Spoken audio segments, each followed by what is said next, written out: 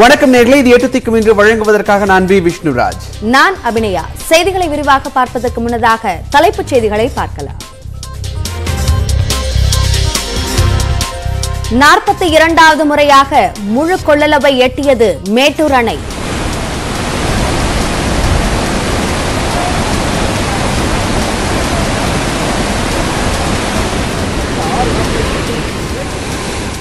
பதினைந்து நாட்களுக்கு முன்னதாகவே கால்வாய் பாசனத்திற்கு தண்ணீர் திறப்பு.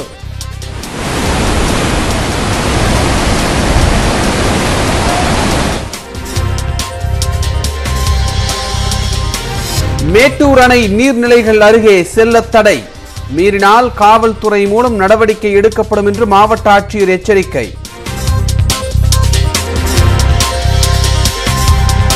நாடு முழுவதும் ஞாயிற்றுக்கிழமை நடைபெறுகிறது நீட் தேர்வு. மாணவர்களின் வருகையை பயோமெட்ரிக் முறையில் பதிவு செய்ய ஏற்பாடு. தேர்தல் கால இலவசங்கள் நாட்டின் வளர்ச்சிக்கு பேராபத்தை ஏற்படுத்தும் என மோடி பேச்சு. இலவச கல்வி எப்படி தவறாகும் என்று அரவிந்த் கெஜ்ரிவால் கேள்வி. அரிசிக்கு 5% ஜிஎஸ்டியா? மத்திய அரசுக்கு எதிர்ப்பு தெரிவித்து வணிகர்கள் கடையடைப்பு போராட்டம்.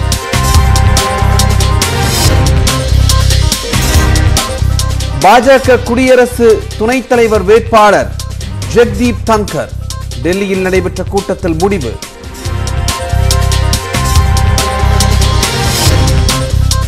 ஓ பன்னீர்செல்வத்துக்கு கொரோனா தொற்று உறுதி. அதிமுக ஒருங்கிணைப்பாளர் நலம் பெற வேண்டும் என ஸ்டாலின் ட்வீட். இலங்கையில் பெட்ரோல் டீசல் தட்டுப்பாட்டுக்கு தீர்வு காண முயற்சி. தேசிய எரிபொருள் பாஸ் திட்டம் அறிமுகம்.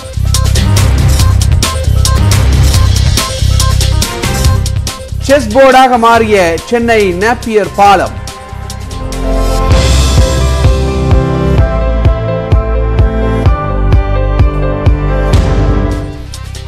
ஒலிம்பியாய்டு போட்டியை களைகட்டும் ஏற்பாடுகள்.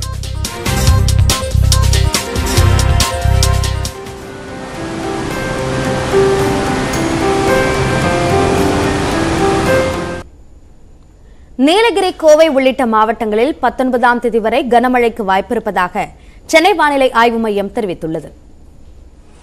நீலகிரி மாவட்டத்தில் கனமழையால் பாதிக்கப்பட்டுள்ள இடங்களை வருவாய்த்துறை, மின்சாரத்துறை அமைச்சர் கொண்ட குழு ஆய்வு செய்து வருகிறது. உதகையில் அரசு தலைமை மருத்துவமனையில் கனமழையால் இடிந்து சேதமான பகுதிகளை அமைச்சர்கள் குழுவினர் பார்வையிட்டனர். இதையடுத்து தலையாட்டுவந்து பகுதியில் முகாமில் தங்க வைக்கப்பட்டுள்ள மக்களை சந்தித்து குறைகளை கேட்டனர். அவர்களுக்கு 1000 ரூபாய் நிவாரணத் தொகையும் அத்தியாவசிய பொருட்களும் வழங்கப்பட்டன.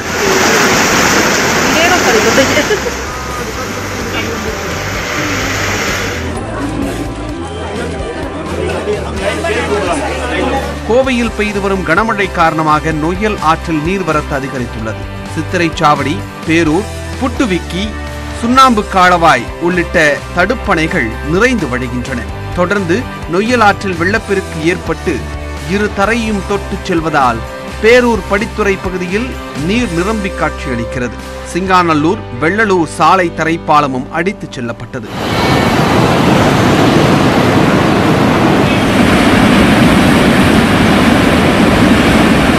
கர்நாடக அணைகளில் இருந்து திறந்துவிடப்படும் நீர் காரணமாக மேட்டூர் அணை 42வது முறையாக முழு கொள்ளளவை எட்டியுள்ளது. இதனால் 16 கண் மதகு வழியாக உபரி நீர் திறந்துவிடப்படுகிறது.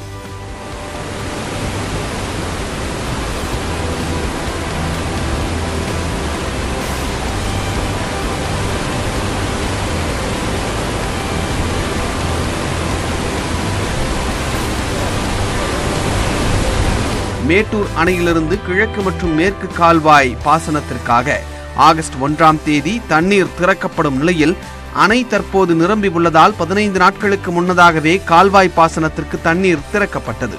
மாவட்ட ஆட்சியர் கார்மேகம் அணையில் இருந்து தண்ணீரை திறந்து வைத்தார். கால்வாய் வழியாக வந்த தண்ணீரை மலர் தூவி அதிகாரிகளும் விவசாயிகளும் வரவேற்றனர்.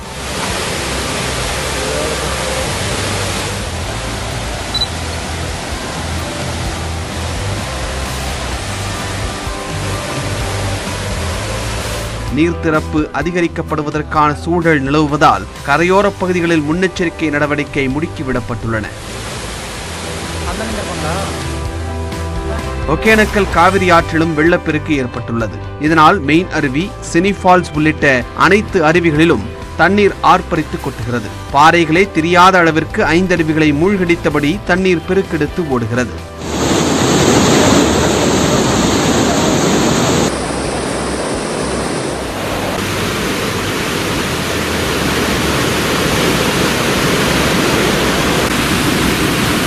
சுற்றுலா பயணிகள் குளிக்கவும் பரிசல் இயக்கவும் 7வது நாளாக தடை நீடிக்கிறது. காவிரி ஆற்றின் நடுவே மாண்டியா மாவட்டத்தில் உள்ள சிவனசமுத்திரம் நீர்வீழ்ச்சியில் வெள்ளப்பெருக்கு ஏற்பட்டுள்ளது. இந்த நீர்வீழ்ச்சியை காண சுற்றுலா பயணிகள் அதிக அளவில் குவிந்துள்ளனர்.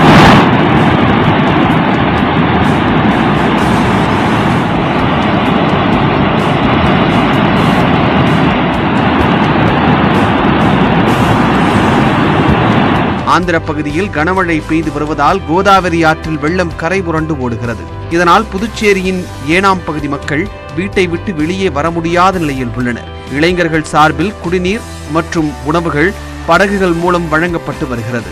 அவ்வாறு படகு மூலம் கொண்டு செல்லப்பட்ட குடிநீர் கேன்கள் படகுடன் திடீரென கவிழ்ந்து அடித்துச் செல்லப்பட்டன.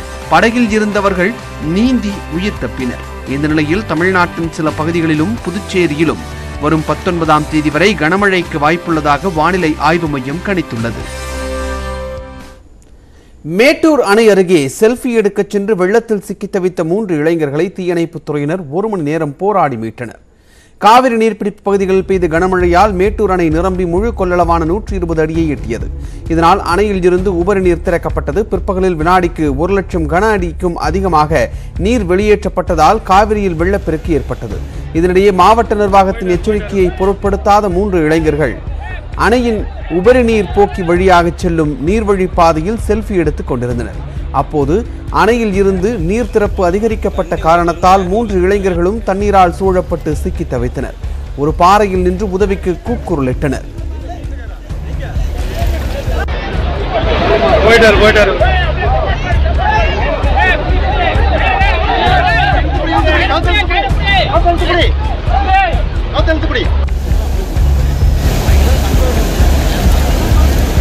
தண்ணி கம்மியா இருக்கும் போதே நான் உள்ளார போய் உங்ககிட்ட சொல்லி கூட்டிட்டு ஓடி வரேன்.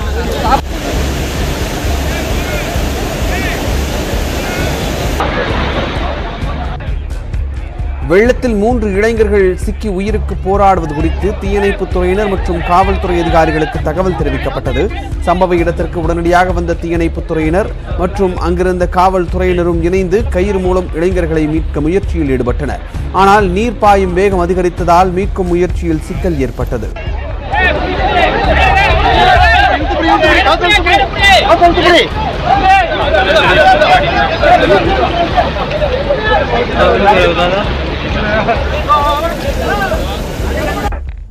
சினிமா காட்சி போல் இருந்த இந்த சம்பவத்தை காண ஏராளமான பொதுமக்கள் கூடியதால் அப்பகுதியில் பரபரப்பு ஏற்பட்டது.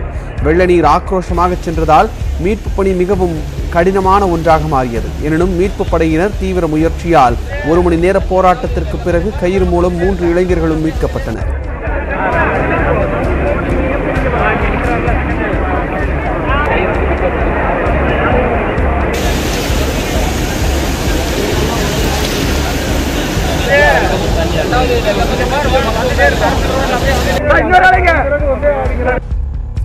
மேட்டூர் அணையிலிருந்து உபரி நீர் அதிக அளவில் திறக்கப்பட்டுள்ளதால் காவிரி கரையோரம் வசிக்கும் பொதுமக்கள் மிகுந்த எச்சரிக்கையுடன் இருக்குமாறு அறிவுறுத்தப்பட்டு வருகிறது. ஆபத்தை விளைவிக்கும் வகையில் யாரும் நீர்நிலைகளுக்கு அருகில் செல்வதோ புகைப்படங்கள் எடுப்பதோ கூடாது என எச்சரிக்கப்பட்டுள்ளது. மீறினால் காவல்துறை மூலம் நடவடிக்கை மேற்கொள்ள உத்தரவிடப்பட்டுள்ளது என்று மாவட்ட ஆட்சியர் கார்மேகம் எச்சரிக்கை விடுத்திருக்கிறார். நாடு முழுவதும் ஞாயிற்றுக்கிழமை நீட் தேர்வு நடைபெற உள்ளது. தேர்வுக்காக 18 லட்சம் மாணவர்கள் விண்ணப்ப படிவத்தை பதிவிறக்கம் செய்துள்ளனர். பரீட்சைக்கு செல்லும் மாணவர்கள் கவனத்தில் கொள்ள வேண்டிய அம்சங்கள் குறித்தவற்றை இந்த தொகுப்பில் பார்க்கலாம். தேர்வுக்கூட அனுமதி சீட்டை பதிவிறக்கம் செய்து குறைந்தபட்சம் 2 நகல்களை வைத்துக் கொள்ள வேண்டும். அனுமதி சீட்டின் 2ஆம் பக்கத்தில் ஒட்டப்பட்டிருக்கும் வண்ண புகைப்படமும் போடப்பட்டிருக்கும் கையெழுத்தும் 1ஆம் பக்கத்தில் உள்ள புகைப்படம் மற்றும் கையெழுத்துடன் ஒத்துப்போக வேண்டும். மாணவர்களின் கையெழுத்து அனுமதி சீட்டின் பக்கம் 2இல் புகைப்படத்தின் மீது இடது பக்கம் இருக்க வேண்டும். பெற்றோரின் கையெழுத்து அனுமதி சீட்டில் உரிய இடத்தில் இருக்க வேண்டும். கொரோனா முன்னெச்சரிக்கை நடவடிக்கைகளுக்காக ஒவ்வொரு மாணவருக்கும் அனுமதிச் சீட்டில் குறிப்பிடப்பட்டிருக்கும் நேரத்தில் வந்து சேர வேண்டும். மதியம் 1:30 மணிக்கு மேல் நுழைவாயில் மூடப்படும். மாணவர்கள் அனுமதிக்கப்பட மாட்டார்கள். ஆதார் அட்டை, வாக்காளர் அட்டை, ரேஷன் அட்டை என ஏதாவது ஒரு அரசு புகைப்பட அடையாள அட்டை கொண்டு வர வேண்டும். செல்போன்களில் உள்ள அடையாள அட்டை நகல்களை ஏற்றுக்கொள்ளப்பட மாட்டாது. தேர்வு எழுதி முடித்த பின் OMR காகிதத்தை தேர்வு கண்காணிப்பாளரிடம் ஒப்படைத்துவிட்டு வினாத்தாளை மட்டுமே வெளியே கொண்டு வர வேண்டும். தேர்வு கண்காணிப்பாளர் அனுமதி இல்லாமல் வெளியே செல்லக்கூடாது. தேர்வு எழுதும் முன், எழுதி முடித்த பின் என 2 முறை அட்டெண்டன்ஸ் படிவத்தில் நேரம் குறிப்பிட்டு கையெழுத்திட வேண்டும். 2வது முறை கையெழுத்திடாவிட்டால் விடைத்தாள் கொடுக்கவில்லை என கருதப்படும். மாணவர்களின் வருகை பயோமெட்ரிக் முறையில் பதிவு செய்யப்படும். வெளியே தெரியும் வகையிலான தண்ணீர் பாட்டில், கூடுதல் புகைப்பட நகல்கள், அனுமதிச் சீட்டு வைத்திருக்கலாம். எலக்ட்ரானிக் பொருட்கள், செல்போன் உள்ளிட்டவை கொண்டு வரக்கூடாது. தேர்வு மையத்தில் வழங்கப்படும் N95 முகக்கவசம் கட்டாயம் அணிய வேண்டும். தொடர்ந்து விரைவுச் செய்திகள் சிலவற்றை பார்க்கலாம். நாடு முழுவதும் 200 கோடி டோஸ் கொரோனா தடுப்பூசி செலுத்தப்பட்டுள்ளதாக மத்திய சுகாதாரத்துறை தெரிவித்துள்ளது. இந்தியாவில் கடந்த ஆண்டு ஜனவரி மாதம் முதல் 18 வயதுக்கு மேற்பட்டவர்களுக்கு கொரோனா தடுப்பூசி செலுத்தப்பட்டு வருகிறது. நாட்டின் 75வது சுதந்திர தினத்தை முன்னிட்டு ஜூலை 15 முதல் 75 நாட்களுக்கு 18 வயதுக்கு மேற்பட்டவர்களுக்கு இலவசமாக பூஸ்டர் டோஸ் தடுப்பூசியும் போடப்படுகிறது. நேற்று வரை சுமார் 199 கோடியே 72 லட்சம் டோஸ் கொரோனா தடுப்பூசி செலுத்தப்பட்டிருந்தது.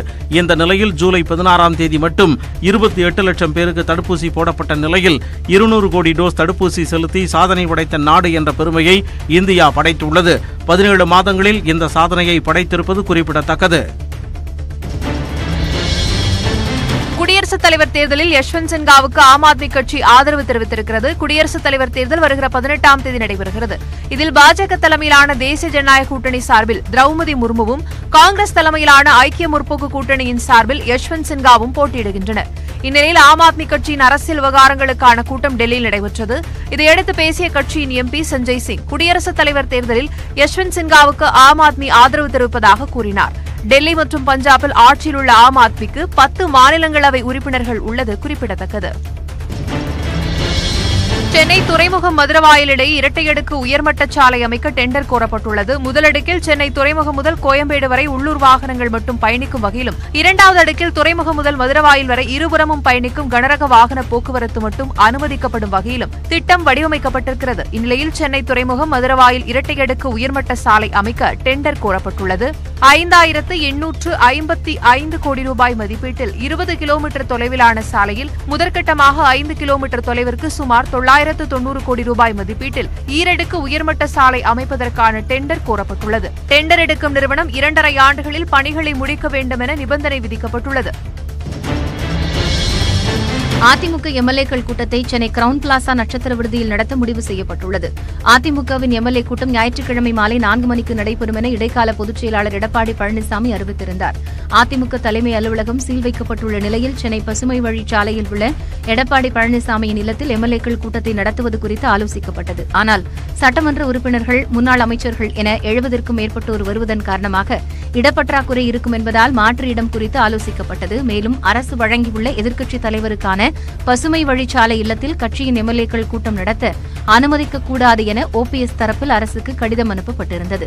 இந்நிலையில் அதிமுக எம்எல்ஏக்கள் கூட்டம் ஞாயிற்றுக்கிழமை மாலை 4 மணிக்கு சென்னை அடையாறில் உள்ள கிரவுன் பிளாசா நட்சத்திர விடுதியில் நடைபெறும் என்றும் எம்எல்ஏக்கள் 3 மணிக்கே ஹோட்டலுக்கு வரும்படியும் அழைப்பு விடுக்கப்பட்டுள்ளது. தமிழ்நாட்டு மக்கள் கோட்டைக்குள் இனிமேல் ஒருபோதும் அதிமுகவை நுழையவிட மாட்டார்கள் என்று எடப்பாடி பழனிசாமிக்கு திமுக பொருளாளர் TR பாலு பதிலடி கொடுத்துள்ளார். சேலம் அதிமுகவின் கோட்டை என்றும், சேலத்தை போல பிற பகுதிகளிலும் வெற்றி பெற்றிருந்தால் அதிமுக ஆட்சியை பிடித்திருக்கும் என்றும் எடப்பாடி பழனிசாமி கூறியிருந்தார். இதற்கு பதிலடி கொடுக்கும் விதமாக திமுக பொருளாளர் TR பாலு வெளியிட்டுள்ள அறிக்கையில், சொந்த கட்சியிலேயே ஆதரவு தேடும் பழனிசாமி அதிகார திருச்சண்டையை மறைக்க திமுக மீது பாய்வதாக கூறியுள்ளார்.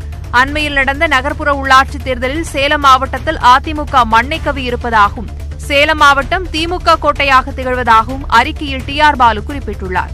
கோட்டை பற்றி இனி கனவு கூட காண வேண்டாம் என்றும், தமிழ்நாட்டு மக்கள் இனிமேல் கோட்டைக்குள் ஒருபோதும் நுழையவிட மாட்டார்கள் என்றும் அந்த அறிக்கையில் TR பாலு தெரிவித்துள்ளார். அதிமுக கொண்டு வந்த திட்டங்களையே திமுக திறந்து வைக்கிறது என்ற விமர்சனத்திற்கு, முந்தைய ஆட்சியில் கிடப்பில் போட்ட திட்டங்களை திமுக நிறைவேற்றுவதாகவும், அதிமுகவை போல கடந்த ஆட்சியில் திட்டங்களை கிடப்பில் போடவில்லை என்றும் TR பாலு விளக்கமளித்துள்ளார். அவுரங்காபாத் மற்றும் ஒஸ்மானாபாத் ஆகிய 2 நகரங்களை பெயர் மாற்றம் செய்வதற்காக மகாராஷ்டிர மாநில அமைச்சரவை முடிவு செய்துள்ளது. உத்தவ் தாக்கரே தலைமையிலான அரசிலிருந்து சிவசேனா அதிருப்தி எம்எல்ஏக்கள் ஏக்நாத் ஷிண்டே தலைமையில் பிரிந்தனர். அதன் பின்னர் ஏக்நாத் ஷிண்டே முதல்வராக பொறுப்பேற்றார். இந்த நிலையில் அவுரங்காபாத் பெயரை சாம்பாஜி நகர் என்றும் ஒஸ்மானாபாத் நகரை தாராஷிவ் என்றும் பெயர் மாற்றம் செய்ய முடிவு செய்யப்பட்டது. அதேபோல் நவி மும்பை விமான நிலையத்தின் பெயர் TP பாட்டீல் விமான நிலையம் என்று பெயர் மாற்றம் செய்யப்பட்டுள்ளது. உத்தரப்பிரதேச மாநிலம் சஹ்ரான்பூர் பகுதியில் இருதரப்பினர் வீட்டின் மாடிகளில் இருந்து தாக்கிக் கொண்ட காட்சிகள் சமூக வலைதளங்களில் வைரலாகியுள்ளன. அங்குள்ள கத்தோலி குர்ஜார் பகுதியில் இருதரப்பினரிடையே முன்விரோதம் இருந்து வந்ததாக கூறப்படுகிறது. இதனால் ஆத்திரமடைந்த அவர்கள் வீட்டின் மாடிகளில் இருந்து ஒருவருக்கொருவர் கற்கள் செங்கற்களை வீசி தாக்கிக் கொண்டனர்.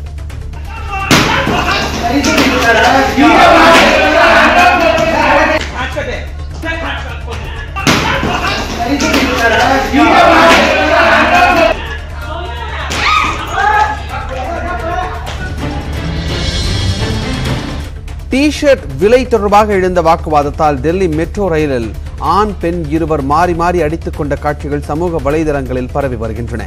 1000 ரூபாய்க்கு டி-ஷர்ட் வாங்கியதாக அந்த இளம் பெண் கூற, அதற்கு அந்த நபர் 150 ரூபாய் கூட இந்த டி-ஷர்ட் மதிப்பிருக்காது என்று கூறியதுதான் இந்த சண்டைக்கு காரணம் என்று தெரிகிறது.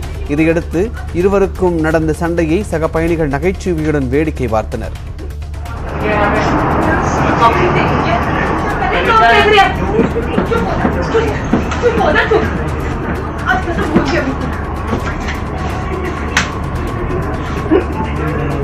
अभी बताता हूँ तेरे को, रुक जा, अभी दिलाता हूँ तेरे को इधर।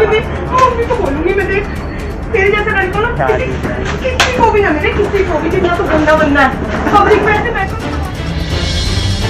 தமிழகத்தில் பாஸ்போர்ட் ஊழல் குறித்து வருகின்ற 21ஆம் தேதி ஆளுநரிடம் ஆதாரப்பூர்வமாக 2வது புகார் மனு அளிக்கப்படும் என்று பாஜக மாநில தலைவர் அண்ணாமலை தெரிவித்துள்ளார். கோவையில் தெற்கு சட்டப்பேரவை தொகுதியில் மக்கள் குறைதீர்க்கும் நடமாடும் சேவை வாகனத்தை அண்ணாமலை தொடங்கி வைத்தார். பின்னர் செய்தியாளர்களிடம் பேசிய அவர் பாஸ்போர்ட் ஊழல் தொடர்பாக நீதிமன்றம் உத்தரவிட்டும் தமிழக அரசு 1.5 ஆண்டாக எந்தவொரு நடவடிக்கையும் எடுக்கவில்லை என குற்றம் சாட்டினார். எனவே 2வது புகார் மனுவை ஆளுநரிடம் வழங்க உள்ளதாக கூறினார்.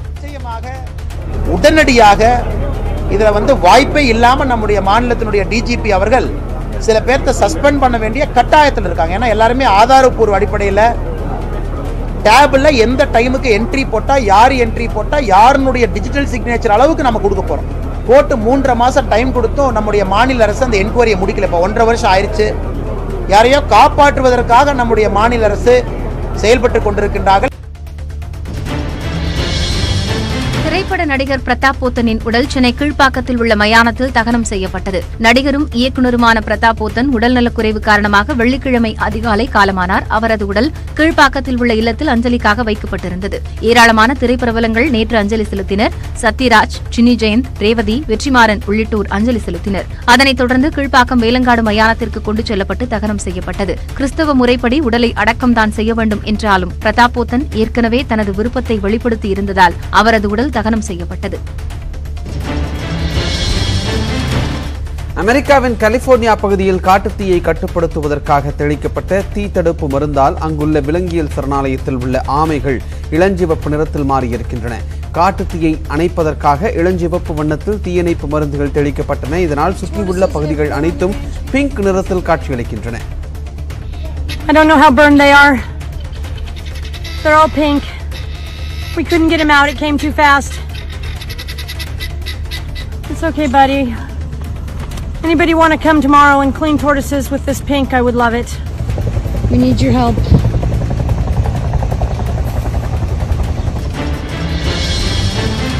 உக்ரைனின் மைக்கோலைவ் பகுதியில் 10 இடங்களில் அடுத்தடுத்து குண்டுவெடிப்பு நிகழ்ந்தது. உக்ரைன் ரஷ்யா இடையிலான போர் 5வது மாதத்தை எட்டியுள்ளது. இந்த நிலையில் மைக்கோலைவ் நகரத்தில் 10 இடங்களில் குண்டுவெடித்ததால் வீடுகள், கட்டடங்கள் உருக்குலைந்து காணப்படுகின்றன. பல்வேறு இடங்களில் தீப்பற்றியதால் தீயணைப்பு பணிகளில் வீரர்கள் ஈடுபட்டுள்ளனர்.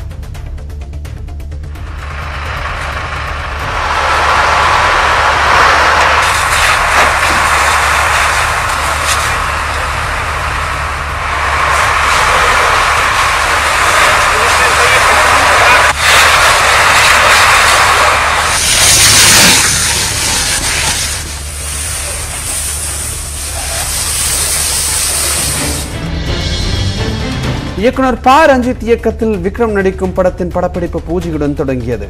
பொன்னியின் செல்வன், கோப்ரா படங்களை தொடர்ந்து ப. ரஞ்சித் இயக்கத்தில் விக்ரம் புதிய படம் ஒன்றில் நடிக்கிறார். இன்னும் பெயரிடப்படாத அந்த படத்தை ஞானவேல் ராஜா தயாரிக்கிறார். இந்த படத்திற்கான படப்பிடிப்பு வேலைகள் இன்று பூஜையுடன் தொடங்கப்பட்டுள்ளது. விக்ரம் 61 படத்தின் பூஜையில் நடிகர்கள் சிவகுமார், கலையரசன், ஜி.வி. பிரகாஷ் உள்ளிட்ட பலர் கலந்து கொண்டனர். இடைவேளைக்கு பிறகு செய்திகளை தொடர்ந்து பார்க்கலாம்.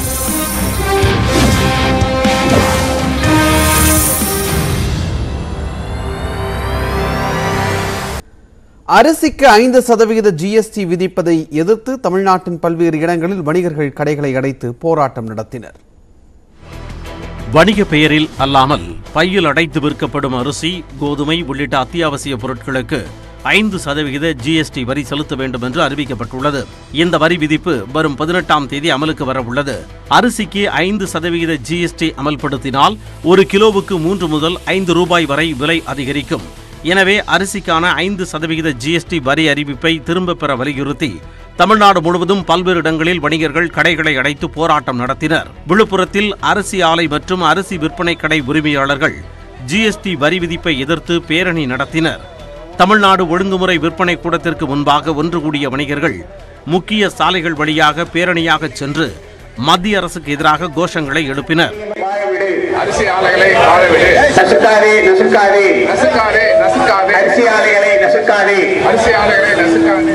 மத்திய அரசு GST வரியினால் ஏழை எளிய மக்களை வாழ்த்தாதே, GST வரியினால் ஏழை எளிய மக்களை வாழ்த்தாதே. விவசாயிகள், வணிகர்கள் மற்றும் சாமானியர்கள் நலன் கருதி தமிழ்நாடு முதலமைச்சர் மத்திய அரசிடம் வலியுறுத்தி அரிசி மீதான GSTயை ரத்து செய்ய வேண்டும் என்று செங்குன்றம் நெல் அரிசி வியாபாரிகள் சங்க தலைவர் கோபி வேண்டுகோள் விடுத்துள்ளார். இந்த GST வரியின் காரணமாக அரிசி விலை கிலோவுக்கு 3 ரூபாயிலிருந்து 5 ரூபாய்க்கு உயர்வதற்கு வாய்ப்பாக உள்ளது. இதை மக்கள், சாமானிய மக்களும் இதை பயன்படுத்துகின்ற மக்கள் இந்த வரி விதிப்பின் காரணமாக அவர்கள் விலைவாசியின் உயர்வுக்காக கொஞ்சம் அல்லல்படுவார்கள். கரூரில் 1000த்திற்கும் மேற்பட்ட அரிசி வியாபாரிகள், உணவுப் பொருள் வணிகர்கள் GST வரி விதிப்பிற்கு எதிர்ப்பு தெரிவித்து ஒருநாள் கடையடைப்பு போராட்டம் நடத்தினர். திருச்சியிலும் வணிகர்கள் சார்பில் ஒருநாள் கடையடைப்பு போராட்டம் நடத்தப்பட்டது. திண்டுக்கல்லில் அரிசி ஆலை உரிமையாளர் சங்கம், நெல் அரிசி வர்த்தக சங்கம் மற்றும் அரிசி நவதானிய சிறிய வர்த்தக சங்கம் சார்பில் ஒருநாள் கடையடைப்பு போராட்டம் நடத்தப்பட்டது. உணவு தானியம் என்பது 90% அரிசி தானியத்தை நம்பித்தான் இருக்கிறார்கள். இந்த அரிசிக்கு 5% வரி என்பது ஏற்புடையது அல்ல.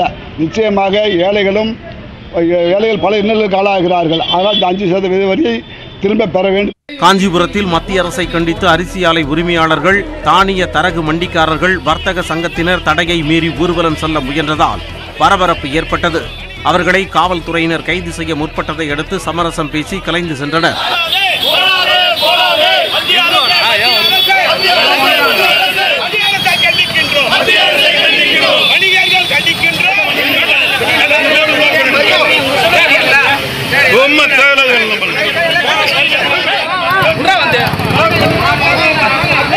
அரிசிக்கு 5% GST வரி விதித்ததற்கு எதிர்ப்பு தெரிவித்து மத்திய மாநில அரசுகளின் கவனத்தை ஈர்க்கும் வகையில் ஆந்திரா, கர்நாடகா, கேரளா, தெலுங்கானா, உத்தரப்பிரதேசம், உத்தராகண்ட், மேற்கு வங்காளம், சத்தீஸ்கர் உட்பட பல்வேறு மாநிலங்களிலும் கடையடைப்பு போராட்டம் நடைபெற்றது. கோவை மாவட்டத்தில் ஆன்லைன் ரம்மி விளையாட்டில் பணத்தை இழந்த காவலர் ஒருவர் பாதுகாப்பிற்கு வைத்திருந்த துப்பாக்கியால் சுட்டுக்கொண்டு தற்கொலை செய்து கொண்டுள்ளார். திடுக்கிடும் சம்பவத்தின் பின்னணி என்ன என்பதை இந்த தொகுப்பில் பார்க்கலாம்.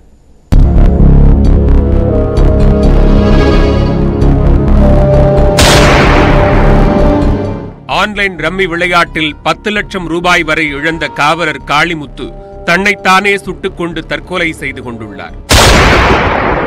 பொருட்காட்சியில் நடந்த துப்பாக்கிச்சூடு சம்பவத்தின் பின்னணி என்ன? விருதுநகர் மாவட்டம் காரியாப்பட்டி பகுதியைச் சேர்ந்தவர் 30 வயதான காளிமுத்து கோவையில் ஆயுதப்படை காவலராக பணியாற்றி வந்தார். அப்போது திடீரென அரங்கிலிருந்து துப்பாக்கி சுடும் சத்தம் கேட்டுள்ளது. அத்துடன் காவலர் காளிமுத்து இரத்த காயத்துடன் வெளியே ஓடி வந்துள்ளார்.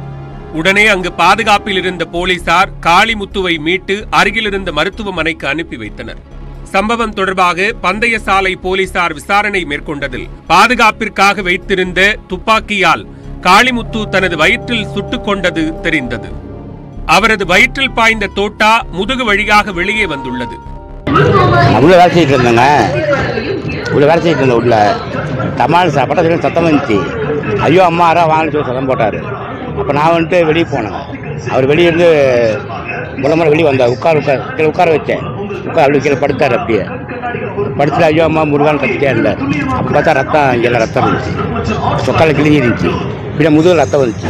அப்படியே படுத்து வாழ்ந்துருத்தார். அப்படியே தனியார் மருத்துவமனையில் தீவிர சிகிச்சையில் இருந்த காளிமுத்து சனிக்கிழமை காலை உயிரிழந்தார். சம்பவ இடத்தை பார்வையிட்ட போலீசார் நடத்திய முதற்கட்ட விசாரணையில் காளிமுத்து ஆன்லைன் ரம்மிக்கு அடிமையாகி விளையாடி வந்துள்ளார். ஆன்லைன் ரம்மி விளையாட்டிற்காக நண்பர்கள், உறவினர்கள் என பலரிடமும் காளிமுத்து 10 லட்சம் ரூபாய் வரை கடன் பெற்றுள்ளார். அவ்வளவு தொகையையும் ஆன்லைன் ரம்மியில் இழந்துள்ளார். இதனால் கடன் கொடுத்தவர்கள் ஒருபுறம் நெருக்கடி கொடுக்கவே மன அழுத்தத்தில் இருந்த காளிமுத்து தற்கொலை செய்து கொண்டது தெரிய வந்துள்ளது. ஆன்லைன் சூதாட்டத்தை ஒடுக்க தமிழக அரசு நடவடிக்கை எடுக்காவிட்டால் மக்களின் உயிரை காக்க போராட்டங்களை அதிமுக முன்னெடுக்கும் என அக்கட்சியின் இடைக்கால பொதுச் செயலாளர் எடப்பாடி பழனிசாமி தெரிவித்துள்ளார். இது தொடர்பாக அவர் வெளியிட்டுள்ள அறிக்கையில் ஆன்லைனில் பணம் இழந்தவர்களின் தற்கொலை தொடர்வதாகவும் ஓய்வு பெற்ற நீதியரசர் தலைமையிலான குழு அறிக்கை அளித்த பின்னரும் தடை சட்டம் பிறப்பிக்கப்படவில்லை என்றும் குற்றம் சாட்டப்பட்டுள்ளது. இதில் தாமதிக்கும் ஒவ்வொரு நாளும் ஆன்லைன் ரம்மி போன்றவற்றின் உரிமையாளர்கள் தமிழக மக்களிடமிருந்து பணம் ஈட்டுவதும் பணத்தை இழக்கும் இளைஞர்கள் இன்னுயிரை இழப்பதும் அதிகரித்துக் கொண்டே போவதாக கோவை காவலர் காளிமுத்து தற்கொலையை சுட்டிக்காட்டி பழனிசாமி குறிப்பிட்டுள்ளார்.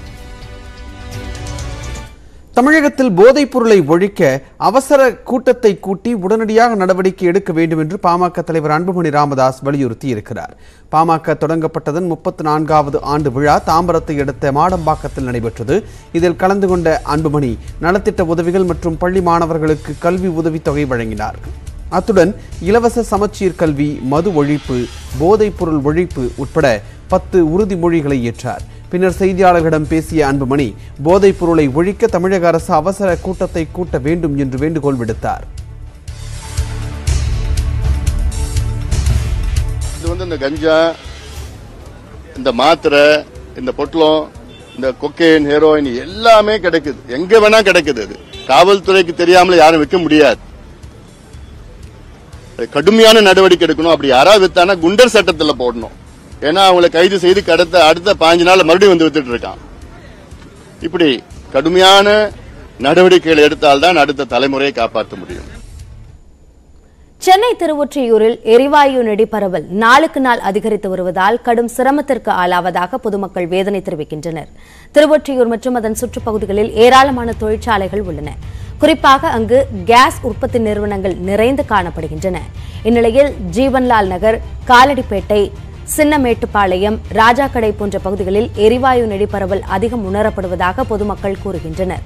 இதனால் நுரையீரல் பிரச்சினை, சுவாச கோளாறு உள்ளவர்கள் மற்றும் சிறு குழந்தைகள் முதல் முதியவர்கள் வரை கடுமையாக பாதிக்கப்படுவதாகவும் வேதனை தெரிவிக்கின்றனர். தொழிற்சாலைகளில் இருந்து வெளியேறும் கழிவுகளே இதற்கு முக்கிய காரணம் என்றும் குற்றம் சாட்டியுள்ளனர். இதனை கருத்தில் கொண்டு பெரும் விபத்து ஏற்படும் முன்பு அதிகாரிகள் உரிய முன்னெச்சரிக்கை நடவடிக்கை எடுக்க வேண்டும் என்றும் பொதுமக்கள் வலியுறுத்தியுள்ளனர். இந்த மாதிரி கேஸ் வர நேரத்தில் நாங்கள் ரொம்ப பயப்பட வேண்டியதாகுது. வீட்டுக்குள்ளே லீக் ஆகுதா இல்லை வெளியே வருதா, அந்த ஸ்மெல்லை தாங்கவே முடியல. அவர் ரொம்ப உடம்பு பாதிச்சிட்டாரு. இதனால கஷ்டப்படுறோம். அந்த வாசனை வர நேரத்துக்கு என்னதான் நம்ம டோர் க்ளோஸ் பண்ண விட முடியலைங்க. அவன் ஒரு மாதிரி தொண்டை கண்டை எல்லாம் ஒரு மாதிரி ஆகுது. இந்த மாதிரி வீசிங் இருக்கவங்கலாம் என்ன ஆவாங்க? நோ லிமிடேஷன் அப்படின்ற மாதிரி திருவொற்றியூர் பகுதி, எண்ணூர் பகுதினாலே கேஸ் உற்பத்தி செய்யற ஒரு பகுதி மண்டலமா ஆயிடுச்சு. எல்லாமே வாழக்கூடிய இடமா தான் இருந்தது. தொழிற்சாலை பகுதியா அப்புறம் தான் மாத்தினாங்க. இப்ப தொழிற்சாலை பகுதி தான் ஏதோ இருக்கணும், வாழக்கூடிய தகுதி ஏற்ற இடமா எல்லாமே மாறணும்ன்ற மாதிரி இது நடக்குது. இன்னொன்னு, இந்த கம்பெனிகள்லாம் முறையா ஆய்வுபடுத்தலாங்களான்றது எங்களுக்கு கேள்விக்குரிய. இங்க ரொம்ப கசிவு இதாயிட்டு, கேஸ் கசிவு இருக்கு, 1 மாசமாவே இருக்கு. அதனால குழந்தைங்க எல்லாருமே பாதிக்கப்படுறாங்க. பெரியவங்க, ஹார்ட் பேஷண்ட் இருக்காங்க. இது நிறைய பரவுது எல்லாருக்குமே. அதனால கொஞ்சம் முதல்வர் ஸ்டெப் எடுத்தாருன்னா கொஞ்சம் நல்லா இருக்கும். ஒப்பந்த அடிப்படையில் பணிமனை ஓட்டுநர் நியமனம் செய்யப்படுவார் என்ற அறிவிப்பு ரத்து செய்யப்படும் என்று போக்குவரத்துத்துறை அமைச்சர் தெரிவித்திருப்பதாக திமுக எம்பி சண்முகம் கூறியிருக்கிறார். சென்னை மாநகர போக்குவரத்து கழகத்தில் ஒப்பந்த அடிப்படையில் 532 பணிமனை ஓட்டுநர்களை நியமிக்க விண்ணப்பங்கள் பெறப்பட்டுள்ளன. வரும் 18ஆம் தேதி டெண்டர் விடப்பட்டுள்ளது. தமிழ்நாடு போக்குவரத்து கழகத்தில் 1,25,000க்கும் மேற்பட்டோர் ஊழியர்களாக இருக்கும் நிலையில் முதன்முறையாக பணிமனைகளை ஓட்டுநர்கள் ஒப்பந்த அடிப்படையில் நியமிக்க முடிவெடுக்கப்பட்டுள்ளது. பழுதான பேருந்துகளை எடுத்து வருவது, பணிமனைக்குள் பேருந்து பராமரிப்பு போன்ற பணிகளுக்கு மட்டுமே இவர்கள் பயன்படுத்தப்பட்டு வருவார்கள் என்று கூறப்பட்டாலும் தொழிலாளர்களுக்கு கிடைக்க வேண்டிய சலுகைகள் பறிபோகும் என்று தொழிற்சங்கத்தினர் எதிர்ப்பு தெரிவிக்கின்றனர். இது தொடர்பாக தொழிற்சங்க முன்னாள் நிர்வாகியும் திமுக நாடாளுமன்ற உறுப்பினருமான சண்முகத்தை நாம் தொலைபேசியில் தொடர்பு கொண்டு விளக்கம் கேட்டபோது போக்குவரத்துத்துறை அமைச்சரிடம் பேசியிருப்பதாகவும் இந்த திட்டம் திரும்பப் பெறப்படும் என்றும் அவர் உறுதியளித்திருப்பதாகவும் சண்முகம் பதில் கூறினார். அது குறித்து அமைச்சர்கிட்ட பேசணும். அமைச்சர் அந்த மாதிரி ஒப்பந்த முறைகளை எதுவுமே இம்ப்ளிமெண்ட் ஆகலான்னு சொல்லியிருக்காங்க. கேட்கறதுக்கு நம்ம திரும்ப பெறப்படும் சொல்லிட்டாரு. செய்திகளை தொடர்ந்து பார்க்கலாம் சிறிய இடைவேளைக்கு பிறகு.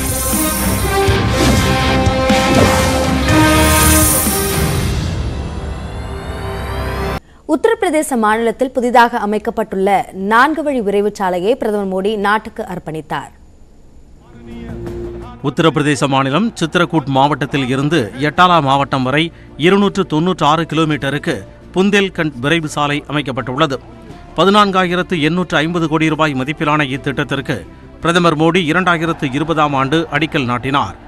29 மாதங்களில் நிறைவு பெற்றுள்ள விரைவு சாலையை சனிக்கிழமை பிரதமர் மோடி திறந்து வைத்தார். இதற்காக கான்பூர் நகருக்கு விமானத்தில் சென்ற அவரை முதலமைச்சர் யோகி ஆதித்யநாத் மற்றும் அதிகாரிகள் வரவேற்றனர். பின்னர் ஜலான் மாவட்டம் கைந்தேரி கிராமத்தில் நடந்த நிகழ்ச்சியில் பங்கேற்ற மோடி புந்தேல்கண்ட் விரைவு சாலையை தொடங்கி வைத்தார்.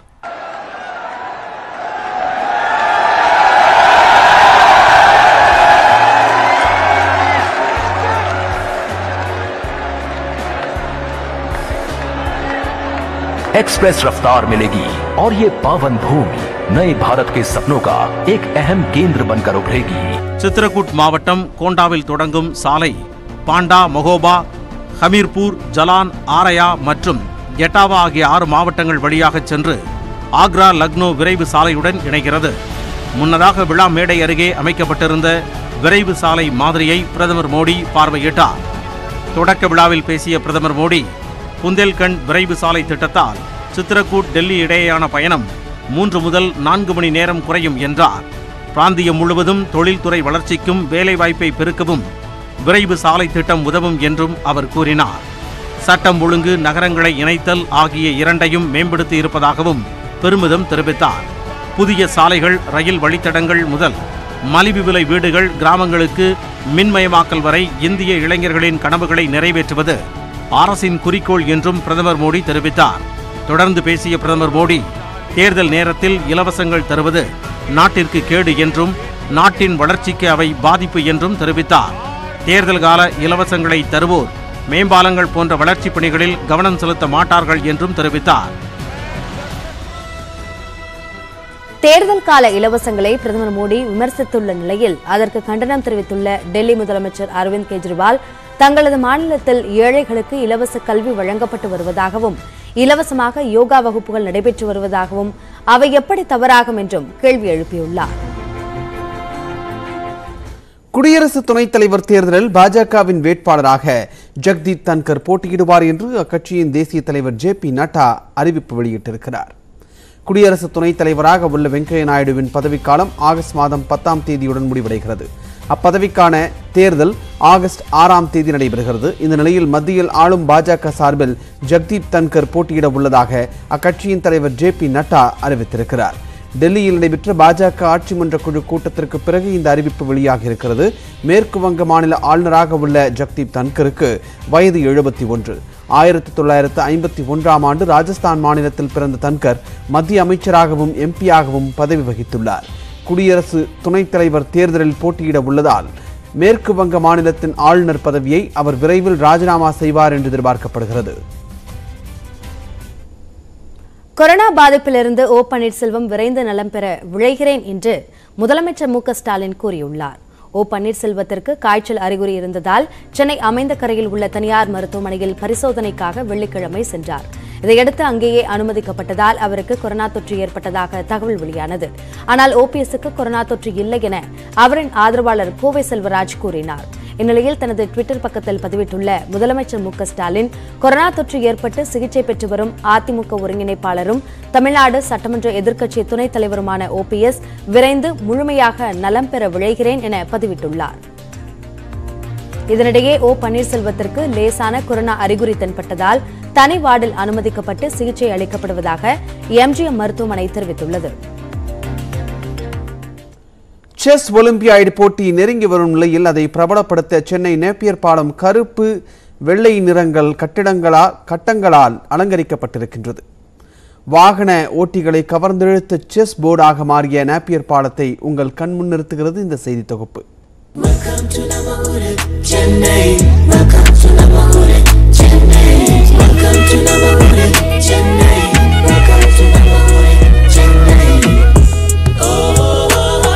வரலாற்று சிறப்புமிக்க 44வது செஸ் ஒலிம்பியாட் தொடர் இந்தியாவில் முதன்முறையாக மாமல்லபுரத்தில் வரும் 28ஆம் தேதி தொடங்குகிறது. 188 நாடுகள் 2000த்திற்கும் மேற்பட்ட வீரர்கள் என களை கட்ட உள்ள மௌன யுத்தத்திற்கு சென்னை தயாராகி வருகிறது. சர்வதேச வீரர்களை வரவேற்க சென்னை சதுரங்க நகரமாக மாறியிருக்கிறது. செஸ் ஒலிம்பியாடை மக்கள் மத்தியில் பிரபலப்படுத்த தமிழ்நாடு அரசு பல்வேறு விளம்பர உத்திகளை கையாண்டு வருகிறது. வண்ண விளக்குகளால் அலங்கரிக்கப்பட்டிருக்கும் நேப்பியார் பாலம் தற்போது செஸ் போர்ட் போல கருப்பு வண்ண நிறத்தால் வர்ணம் தீட்டப்பட்டு கூடுதல் அழகோடு மிளிர்கிறது.